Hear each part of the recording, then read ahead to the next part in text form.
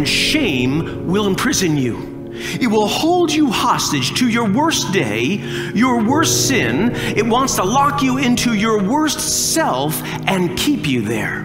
It will remind you that you are unworthy. It will remind you that you are incapable. It will tell you that you are unredeemable.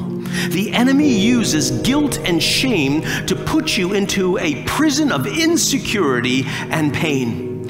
Guilt is feeling bad about what I've done, while shame is feeling bad about who I am. Guilt and shame began in the very beginning in the garden. You see, they're both a result of sin.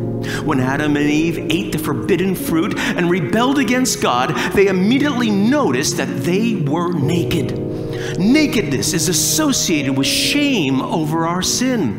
After Adam and Eve realized their nakedness, they do three things. One, they hid from God. Two, they tried to make coverings to cover their nakedness. And three, they shifted the blame to someone else. If you're walking in guilt and shame today, you may be doing the same thing. Do you hide from God? Do you find it hard to pray? Do you avoid going to church? Do you put off reading the Word of God? Are you trying to cover up the nakedness of your sin with all kinds of righteous and good deeds? Do you find yourself critical of others? You see, fig leaves didn't cut it for Adam and Eve, and they don't cut it for us. God had to shed the blood of an animal in order to clothe them. The Bible tells us that Jesus, the Lamb of God, shed his blood for you and for me in order to cover our nakedness of our shame, of our sin, so we could walk in right relationship with him and right relationship with one another.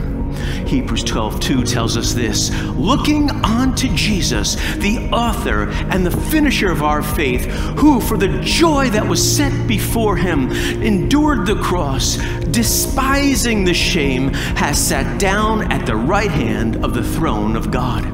You no longer have to walk in sin because Jesus has taken your shame and has given you his righteousness. In fact, this verse goes one step further in telling us that Jesus despised the shame. That doesn't tell us how Jesus felt about the shame. That passage is telling us what Jesus did to the shame. That literally means that he condemned the shame that used to condemn you and me. Colossians 2 tells us this: Christ disarmed the accusations against us and has made a public spectacle of them all. You don't have to cover up for your sin, your guilt, or your insecurities. Confess them to Jesus and let him cover them with his blood. You don't have to avoid God. You don't have to cover up your insecurities. You don't have to be afraid and critical of others. Let Jesus set you free.